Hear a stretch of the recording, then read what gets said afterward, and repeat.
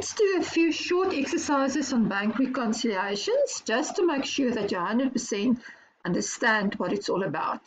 Now, the question 1 here is every single bullet point is a separate exercise that you have to do. Answer the above mentioned questions independently. So let's start here at number 1. The following independent problems occurred at a medium-sized auditing firm for the year ended 31 December 2020. The overdraft, according to the bank statement, amounted to 7,800 Rand. Very important. The overdraft, according to the bank statement, was 7,000 Rand.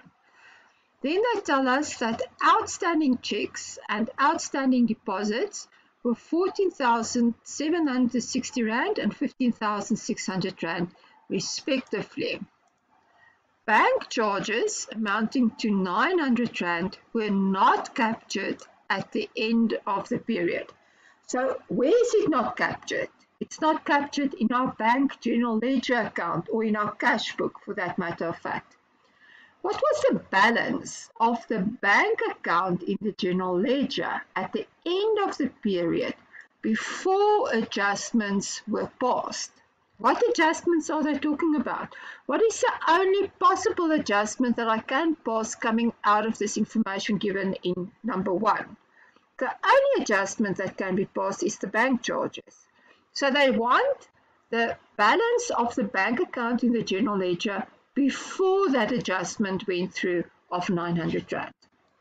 Now guys, whenever you get something like that, write down on a piece of paper for yourself the format of the bank reconciliation. If we start with the bank GL account, then we will deduct from that our outstanding deposits. Why? Because that increased that balance.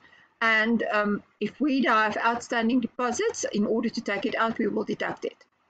Outstanding checks have decreased that balance. So if we had outstanding checks and we want to eliminate that, we will add it back. And that will give us our statement as per the bank statement. Simultaneously, if we started with our balance as per the bank statement, we are going to work backwards. So balance per statement, bank statement, if there was any outstanding checks that still have to be presented to the bank for payment, that will reduce our bank statement balance. So if we're going to start with the bank statement, we're going to deduct our outstanding checks. Simultaneously, a deposit is going to increase our bank statement balance, so we will add outstanding deposits, and then we will have the final figure, balance per GL account. So what do they want here? Here they want the general ledger balance. So we are going to follow this route upside down. They gave us the balance as per the bank statement. It was an overdraft balance, a negative balance of 7,800 Rand. So what are we going to do with outstanding checks? That is even going to reduce that balance even further. So we're going to deduct outstanding checks of 14,760. But then the deposits, once it's actually being shown on our bank account, it will then favorably have an impact on our bank statement balance. So we're going to add the 15,600. Now, they said included in this overdraft balance was bank charges of 900 Rand. So we want the GL balance before the bank charges was actually being posted. So we're going to start with our bank overdraft balance, the minus 7,800. We're going to deduct the outstanding checks that still needs to go through the bank account. We're going to add outstanding deposits. That's going to have a favorable impact on our bank statement balance. And then included in that bank statement balance was bank charges of 900 Rand. What did the 900 Rand do? The 900 Rand has actually reduced the bank balance, so it made the bank overdraft bigger. So therefore we're going to add back the 7,800 to see what the balance of our bank account would have been before the bank charges went through. And that is what they want. They want the GL account balance before the bank charges is going to be posted, which is 6060. In the second question, they say all these circumstances apply. What is the balance according to the general ledger? So our bank account in the general ledger after the adjustments were passed. So after the 900 Rand bank charges actually went through. Now, we could have started here again and said 7,800 less 14,760 plus 15,600 would have given us 6,960. Here we took shortcut, we took the 6,060, we deducted the 900 Rand because now we've passed the 900 Rand. What did it do to our cash book balance, our bank balance in the ledger? It will reduce our bank balance in the ledger. That was a minus 6,060, so it's an overdrawn balance. So once that 900 Rand bank charges was posted, that balance will increase then to an overdraft balance of 6,960. There's the English, 6,960. Number 3, the balance out according to the bank statement at the end of the month amounted to 5,396. So we can assume it's a positive balance. Outstanding checks amounted to 15,250 and outstanding deposits amounted to 8,930. Then they tell us that a check for 860 Rand included in deposits that were captured during the month was returned by the bank marked RD on the last day of the month. No entries concerning the check were made in the financial records of the client.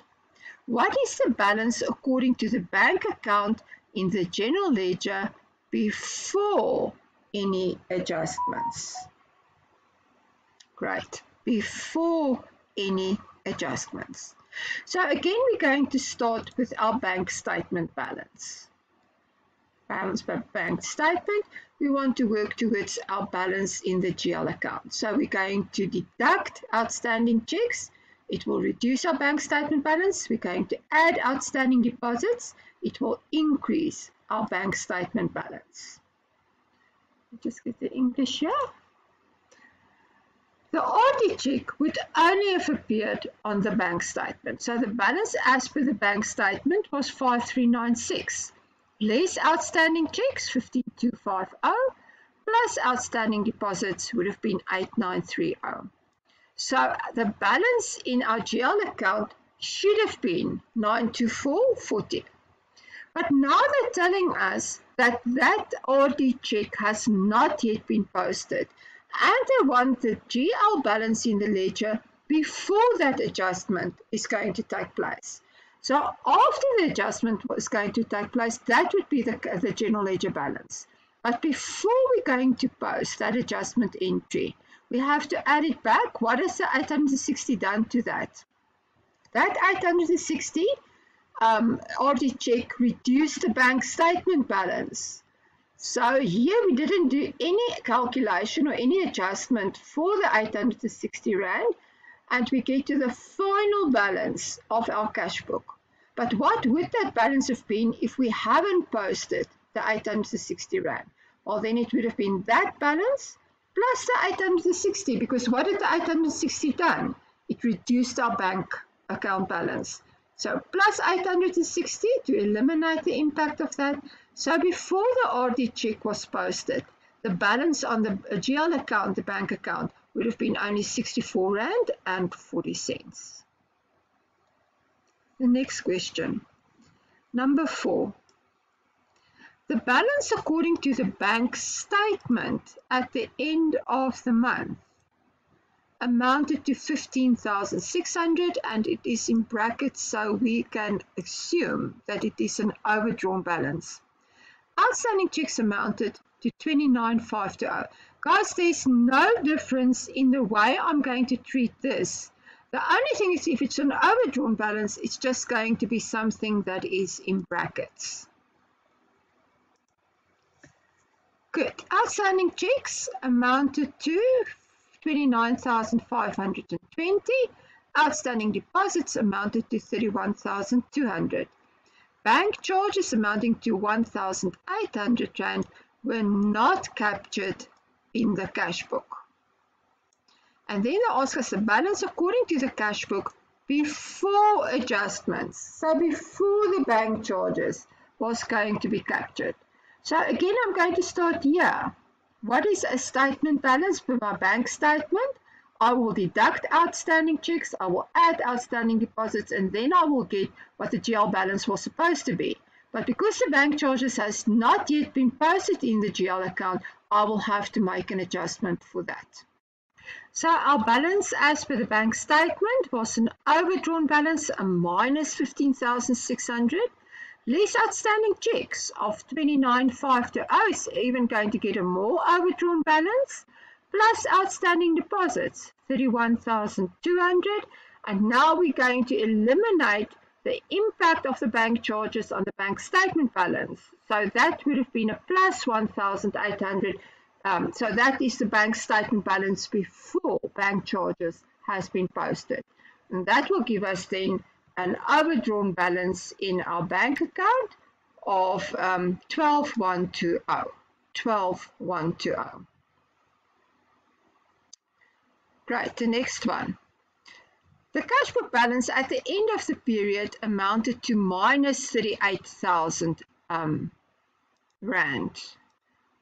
The cash book balance now at the end of the period amounted to 38,000 Rand.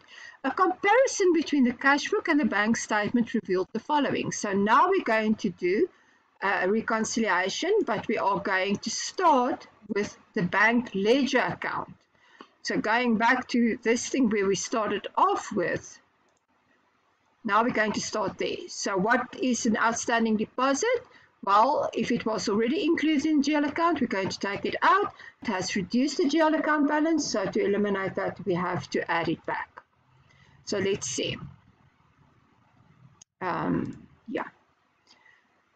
So we're going to start with a cash book balance, an overdrawn balance of 38,000. So the only difference is you put it in brackets. A comparison, a deposit amounting to 10,000 Rand was not taken into account by the bank. What did the 10,000 Rand do to the 38,000? It actually had a favorable impact. So now we're going to take it out, so minus 10,000. Checks amounting to 16,000 did not appear on the bank statement. What was the impact of that on the cash book balance? It reduced our cash book balance. So in order to eliminate that, we are going to add back the 16,000 to our 38,000. A check received from a debtor of 2,000 was returned by the bank marked RD. So what are we going to do with that? We are going to reduce our cash book balance even further with another 2,000 Rand for the RD balance. And then we can calculate our bank statement balance.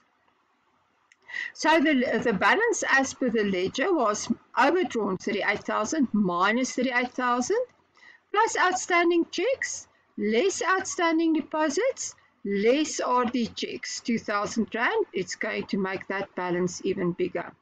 And that gives you then a bank statement balance of 34,000 Rand. Number 6. The balance according to the cash book was 78,900. So again, we start with a cash book balance, 78,900. The bank statement, however, showed a positive balance of 98,000. So they give me the bank statement balance as well at the end of the period. If the only other differences were outstanding deposits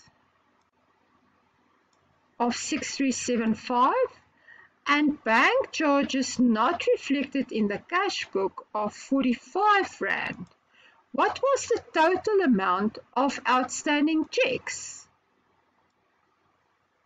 Great. So I'm back here at where we've started. If we have the basic format of the bank reconciliation, we can now just insert the figures that we have and see what are the figures that we don't have. And then we actually have our answer. So let's see. What was the balance per the bank statement. If we start at the bank statement balance, the bank statement had a positive balance of 98,550. What was our outstanding deposits? We had an outstanding deposits of 6,375. What was the impact of the 6,375? What will it be on the bank statement balance? It's going to be a favorable impact. So that's going to increase our bank statement balance with 6,375. Now, then they tell us that there was bank charges not reflected in the cash book of 45 Rand. That is why it's a reconciling item. What was the impact of that 45 Rand on our bank statement balance? It made it less. So if we want to eliminate it to work towards the bank ledger account balance, we have to add it back to the bank statement balance of 45 Rand. The balance as per cash book, they gave us that as well, is 78,900. So what is the missing figure? Outstanding checks. So that means just by doing this little computation, that must be a minus. Our outstanding checks is going to be 26,070 Rand. So 98 plus 6,375 plus 45 less 26,070 will give you 78,900. And these are just in a different way, 26,070.